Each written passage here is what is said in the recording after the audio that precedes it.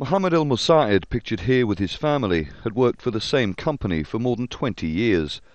He says he was sacked last April because he is a Shia Muslim. We didn't commit any mistake. I mean, our second was purely on sectarian ground. Human rights groups and activists say that more than 60 people have been killed, including 4 policemen, since the crackdown began on Bahrain Shia-led protesters last February.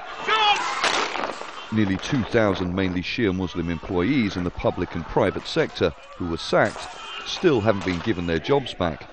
That's according to the latest figures from Bahrain's Federation of Trade Unions. Mohammed says his company claimed his dismissal was because he missed days at work during the demonstrations. Many people were absent because the roads were not secure to work, you know.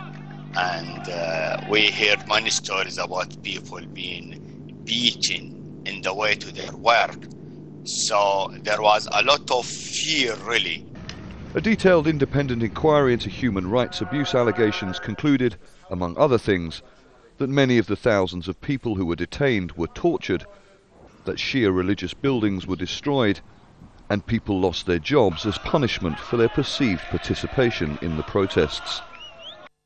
Mohammed was a supervisor of engineering for one of Bahrain's blue-chip companies. I was earning more than $5,000. Now I earn nothing. Bahrain's king has indeed insisted that sacked employees are given their jobs back, and the Ministry of Labour has promised what it describes as a 2-phase plan to ensure companies reinstate their employees. If really Bahrain wants to gain its credibility, you know, they should implement this. With no work on the horizon, Mohammed's struggle to support his family continues, and so do the protests. Bahrain's majority Shia population say they will not give up their demands for a greater say in their future. Charles Stratford, Al Jazeera.